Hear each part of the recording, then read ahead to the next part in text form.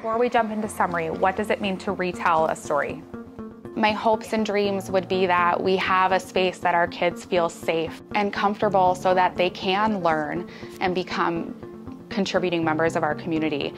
I think about kids who come in the winter and it's so cold in here that they have to wear their winter coat to stay warm enough to pay attention and learn.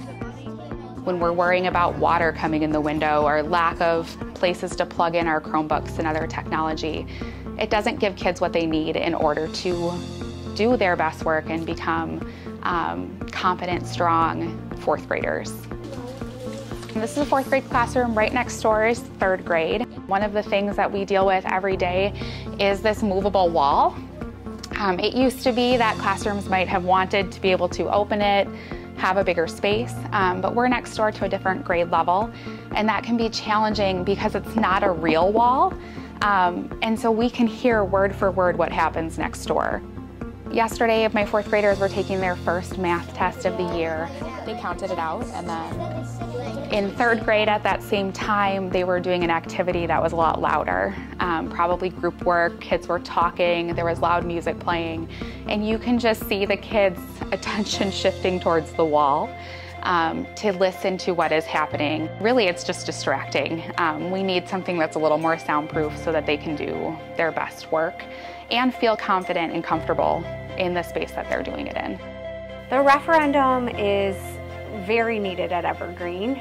Our building needs great attention. We just have many outdated pieces around the building. Overall, we're a very functional space because we make it work. The constant interruptions and the lack of confidential space for students to work in it's just not an equitable learning environment right now. We have many spaces that are shared by multiple staff members. So you could be in a space working with a student and have another group of 5 students coming in and out at any time to work with another individual.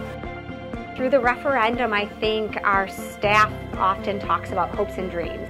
What you'd think was a very basic dream. To have the improvements in the building as far as student learning, that would allow for, let's say, a teacher of students with an individualized education plan and a speech therapist or a teacher of students who are English language learners.